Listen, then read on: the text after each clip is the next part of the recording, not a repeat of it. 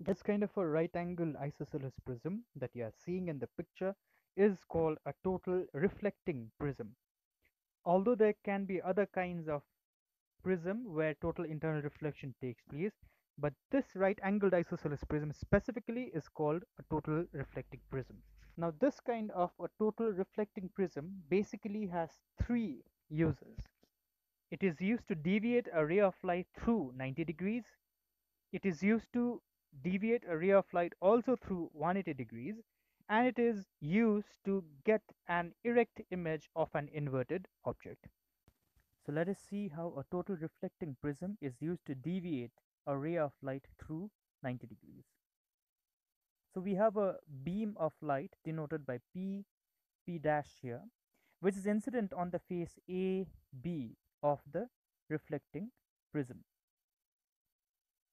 Now since the angle of incidence on the face AB is 0 degrees, since this is normal incidence, so what happens is the ray of light passes undeviated and hits the face AC of the prism. At what angle, of course? The angle of incidence being 45 degrees, as you can see. Now since the critical angle for glass air pair is 42 degrees, so therefore this angle of incidence being greater than 42 degrees, therefore what happens is the ray of light suffers total internal reflection inside the prism, as you can see at these points. The ray of light, after suffering total internal reflection inside the prism, hits the face BC again at an angle of incidence equal to 0 degrees, that is at normal incidence at these points. So therefore the ray of light passes undeviated through the face BC of the prism also. So thereby you can see that the ray of light is deviated through 90 degrees. This action of the prism, in which the ray of light is deviated through 90 degrees, is used in a periscope. Let us now see how a total reflecting prism is used to deviate a ray of light, or rather a beam of light, through 180 degrees. Now PQ is an object here from which a beam of light is incident on the face AC of the prism at these points, as you can see.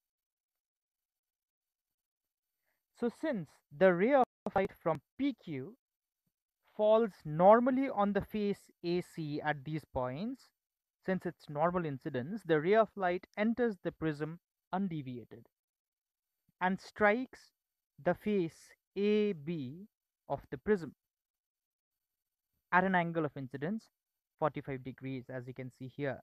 Since you are in class 10, you can check for the values of the angles yourself. So the angle of incidence is 45 degrees, which again is greater than the value of critical angle for glass air pair of media. So what happens is the beam of light undergoes total internal reflection at these points inside the prism, and it moves in this path, as you can see.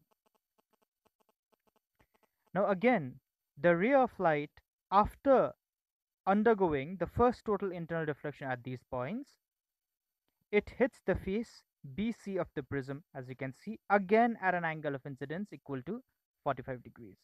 So again what happens is the beam of light suffers total internal reflection at these points, and it again comes out of the face AC of the prism undeviated, since it is again normal incidence at these points. So the ray of light passes through the face AC again undeviated, and thereby the image P dash Q dash is formed, which of course is inverted. So an inverted image P dash Q dash is formed. So inside the prism we can see total internal reflection is taking place on the two faces of the prism, and thereby the ray of light gets deviated by 180 degrees. Now this action of the prism is used in binoculars and cameras to invert the image without any loss in intensity of light, remember. Now let us see how a total reflecting prism is used to get an erect image of an inverted object.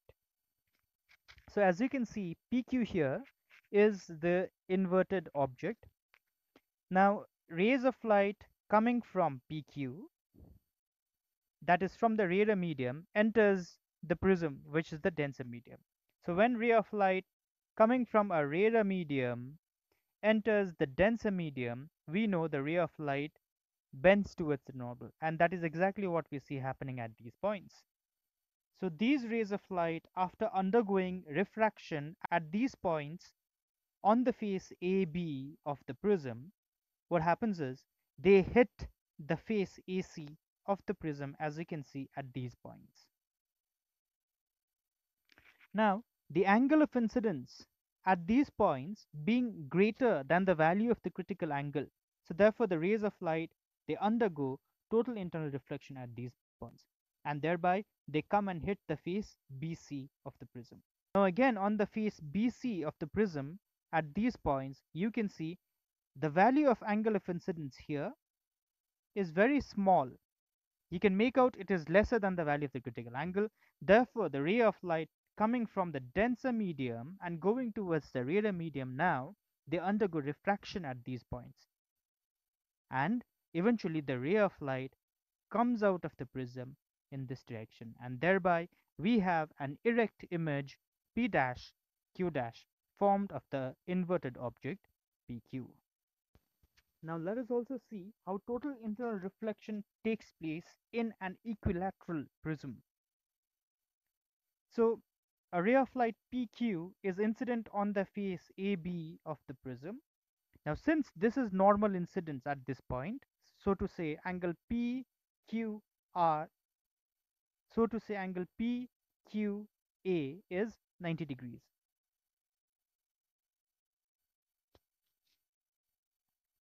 Now since this is normal incidence on the face AB, that is the angle of incidence is 90 degrees, so therefore the ray of light moves undeviated or enters the prism undeviated, and thereby hits the face AC at this point R. Now the angle A of the prism is 60 degrees, as you can see, and angle AQR, which is this angle here, is also 90 degrees, which means angle ARQ, this angle has to be 30 degrees. Since the dashed line here, this line, it represents the normal to the face AC, therefore this angle being 30 degrees, the angle of incidence on the face AC has to be equal to 60 degrees. So we can see the angle of incidence on the denser medium is equal to 60 degrees, which is greater than the value of critical angle for glass air pair of media, which is 42 degrees. So therefore, at the point R on the face AC of the prism, the ray of light undergoes total internal reflection. So to say, the angle of reflection is also 60 degrees. So the ray of light we see is moving along RS now. Ray of light RS is incident on the face BC of the prism normally, that is at an angle of incidence equal to 0 degrees, as we can see at this point. So therefore, the ray of light RS travels undeviated along ST. So this is how total internal reflection takes place in an equilateral prism. Now let us see how total internal reflection takes place on a right angled prism. Now this prism is right angled, but it's not right angled isosceles prism, remember that. This is 90 degrees, as you can see this is 60 degrees, this is 30 degrees angle. So the ray of light PQ is incident on the face BC of the prism. It is incident normally, therefore the ray of light PQ moves undeviated inside the prism and hits the face AC at point R at an angle of incidence equal to 60 degrees, as you can see. If you want to know how this angle is 60 degrees, you can start from here. This angle is 60 degrees, this angle is 90 degrees, so therefore this angle over here, that is angle QRC, has to be 30 degrees. Now since this dotted line represents the normal to the face AC of the prism, therefore this angle being 30 degrees, the angle of incidence has to be equal to 60 degrees. So what happens is, since the angle of incidence on the denser medium is greater than the value of the critical angle for glass air pair of media, which is 42 degrees, so therefore the ray of light at point R undergoes total internal reflection and moves along RS, as you can see. Now this dashed line is the normal to the face AB of the prism, and you can see the angle of incidence therefore is 30 degrees, which is lesser than the value of the critical angle for glass-air pair of media. So therefore the ray of light undergoes refraction at point S and thereby moves along ST. Now if you want to know how the angle of incidence on the face AB at point S is equal to 30 degrees, let us start from this angle here. So this angle A is 30 degrees, as you can see, and here angle S is 90 degrees. So therefore angle AMS has to be 60 degrees, as you can see in the picture. Now if this angle is 60 degrees, so therefore angle SMR has to be 120 degrees, as I've shown over here. Why? Because AMC or AMR is a straight line. So straight line has angle 180 degrees. Out of 180, this already is 60. So therefore the other half, that is angle SMR, has to be 120 degrees. So if this is 120 degrees, and we know this angle here is 60 degrees, which means angle SRM has to be 30 degrees. So this angle is 30 degrees. So look at triangle SMR now. In triangle SMR, angle SMR itself is 120 degrees, as I've shown here, and angle SRM is 30 degrees. So this angle is 30 degrees.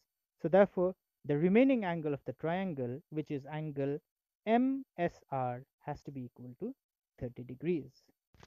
Now let us look at some applications and some effects of total internal reflection. Now you all must be familiar with the periscope, which is a device that is used in submarines especially to check from inside the submarine what is going on over the water surface. Initially in a periscope, plane mirrors were used, like you can see one here and the other here. So a ray of light coming from a tree, say for example, gets reflected by the first mirror and it hits the second mirror and thereby reaches the eye of the observer. Now since the plane mirror absorbs some of the incident light, so therefore the image that is seen by the observer is not very clear, is not very distinct. So therefore instead of a plane mirror these days what is used is a prism is used in a periscope, that is a right angled isosceles prism, because total internal reflection undergoes in a right angled isosceles prism and thereby the intensity of the incident light is not lost. So therefore a very clear and bright image of the object is seen. So this is one of the applications of total internal reflection. The glitter in a diamond that we see is again because of total internal reflection. Now we need not go into the specifics, but you need to remember these applications or effects that total internal reflection produces. The other effect is that of a mirage in a desert. A mirage is an illusion that is seen on very hot days, especially in desert areas. Now to give you another application, optical fibers that are used these days to transmit information from one point to another. These optical fibers also works in the principle of total internal reflection.